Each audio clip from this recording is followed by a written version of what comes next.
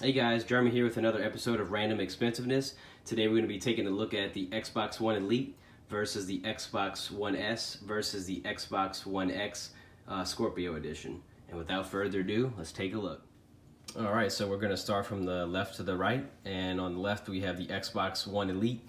The Xbox One Elite is the biggest of the three consoles.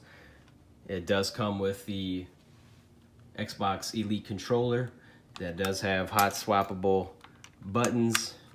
If you want a dome stick or a taller stick, you just take one off and put on a new one. And then on the back it does have the trigger buttons, so if you want to hot map some trigger buttons to the back.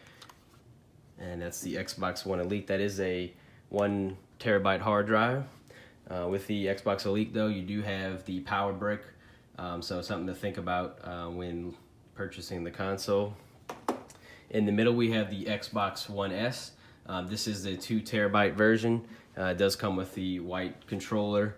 This controller is also Bluetooth, which is kind of nice if you use PC. And then also too, on the right we have the new Xbox One X. That is a 1 terabyte hard drive. It does not come in a 2 terabyte hard drive. This is the Day One edition or the Project Scorpio edition. And as you can see, the Xbox One S and X are very small, and neither one of them have a power brick. And then for all my games I use the Astro A40 headset. This is the PC version. It works with all Xboxes, it works with the PC, and it also works with the PS4 Pro. Alright guys, just a quick overview of the specs. As you can see, the Xbox One and the Xbox One S share the same CPU at 1.75 gigahertz. And the X has the 2.3 gigahertz processor. As for the GPU, the Xbox One and the One S are going to be very similar, with the X having the upgraded GPU running at 6 teraflops. As for memory, the One and the One S share the same 8 gigs of memory. X is 12 gigabytes of GDDR5 memory.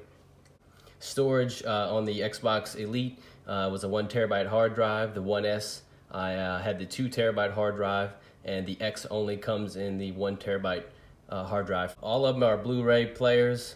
The One S and Xbox One X can also do 4K Ultra HD Blu-ray. Alright, and for 4K support, the Xbox One doesn't support it. The One S does support it with Blu-ray and other applications, and for native 4K gaming, you'll need the Xbox One X. The Xbox One S and X both support HDR. Alright guys, thanks for watching my video. If you'd like to see more, check out my YouTube channel, Random Expensiveness. And if you have any questions about any one of the consoles, just let me know. And don't forget to like, comment, and subscribe.